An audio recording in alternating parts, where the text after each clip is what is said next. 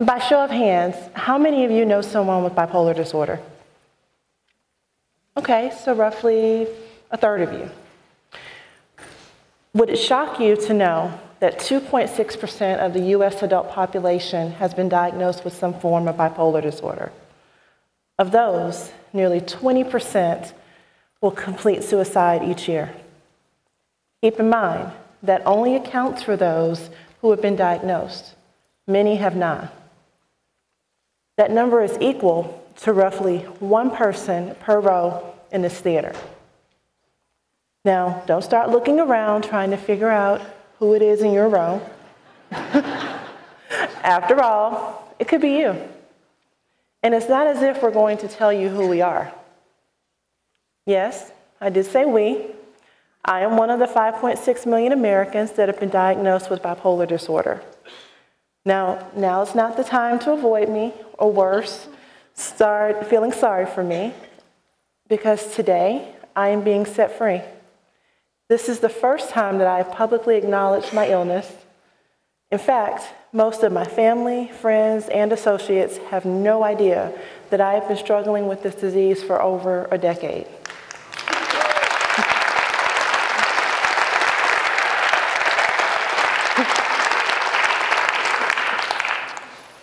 The first time I was diagnosed with bipolar disorder was in my mid-20s. I had been struggling, but having no clue as to why. I had been suffering from brutal insomnia, feeling deeply sad for no apparent reason. Sure, I had problems, but nothing that warranted my recurring desire to commit suicide. After several visits to my doctor to discuss my feelings of hopelessness, lack of sleep, racing thoughts, and such, he suggested that I may have bipolar disorder. He suggested that I be seen by a psychiatrist to confirm this diagnosis. Being afraid of the label and stigma of mental illness, I refused to even consider or accept his diagnosis. I decided to ignore his advice, and I promptly switched doctors. During the years after my initial diagnosis, I was seen by many medical professionals, annual checkups, well-woman visits each year, and random appointments after coming down from manic binges. Not that I knew what manic binges were at that point.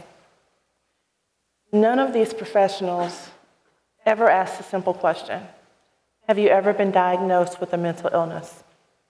And I definitely wasn't going to volunteer the information. Instead, I continued on a downward spiral until I found myself truly struggling to live. So you may ask, what does bipolar disorder look like?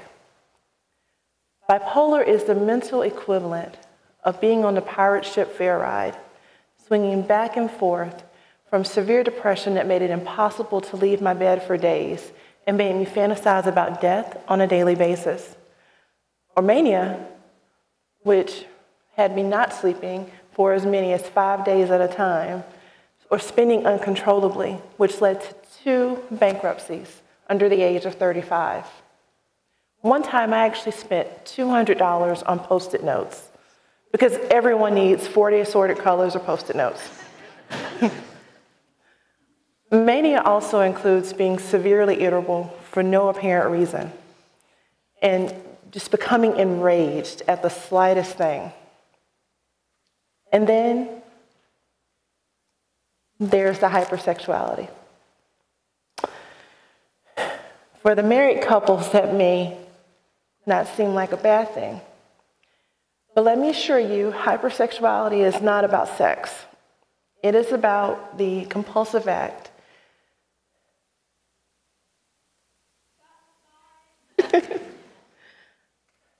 the insatiable desire that never goes away.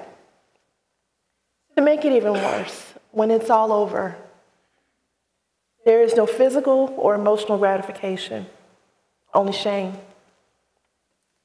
Finally, in 2013, I was exhausted with fighting the battle in my own brain, and I decided to accept my diagnosis. The first thing was to come clean with my primary care physician. I thought I would be given medication and everything would just be wonderful. I was wrong. No one tells you how difficult it is to find the right combination of medications or how challenging it can be to find knowledgeable, empathetic providers, or how the side effects of the drugs are often worse than the disease itself. I guess that's because if they did, no one would ever bother with treatment. This was compounded by the daily struggle to hide my symptoms from those around me. I'm sure many people wondered if I was just flaky or plain rude, depending on the version of me that they encountered. I fluctuated between overcommitting myself when I was manic and failing to meet basic commitments when I was depressed. This resulted in me feeling guilty and overwhelmed. Because of these and other factors, I struggled to get on board with my treatment plan. On several occasions, I failed to take my medications, leading to nearly disastrous consequences. I had gone beyond having suicidal fantasies to making a plan for my exit. I was exhausted from the struggle, and I was tired of being a burden on my daughter. Less than a year ago, a month before my planned date of death, I received the unexpected news that a friend had ended their life. It was devastating. This person was so brilliant and filled with potential.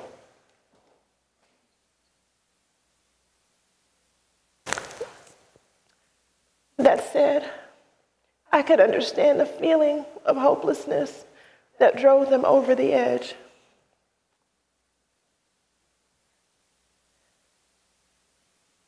I also felt terrible because maybe if I had taken off my mask and revealed my struggle, maybe they could have shared theirs.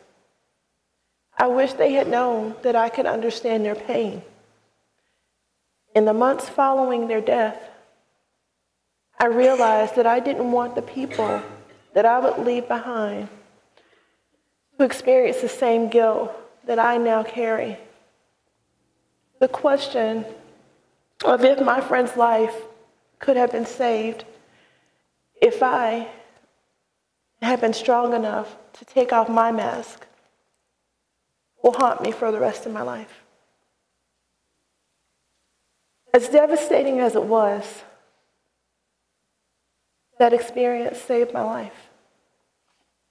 These days, I'm excited to share.